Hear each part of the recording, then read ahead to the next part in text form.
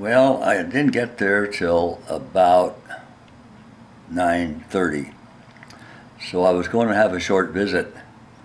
I went to her room. Well, no, I went down to the right away out of the elevator. I went to the activity room, and she was sitting there with the others. She's learned apparently to appreciate the companionship of other people now. I hope that will reduce any problems or she has if I don't show up one day. Anyway, of course, she has to spend the rest of the day with them anyway, but after a few minutes I took her to her room because I wanted her to have something to eat. I guess they said she did eat, but she walked very slowly, so I didn't think she was still feeling too well.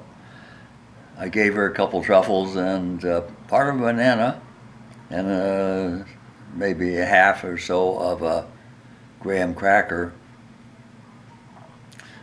While I was doing this, the gal came in telling me they were going to have exercises, but by the time I was able to get in there, they were over with the exercises, so Kay and I listened to the news for a while.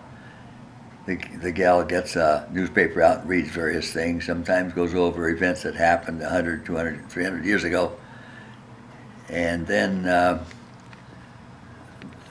when that was done, about quarter after, I had to take her back to her room and sat with her a while. And then I went down to meet the bus at about 10:30. Kay is still very weak, I can tell, because she walks very slowly. I thought today I was having a little some of what she has, but I feel better now. So anyway, we will see you tomorrow.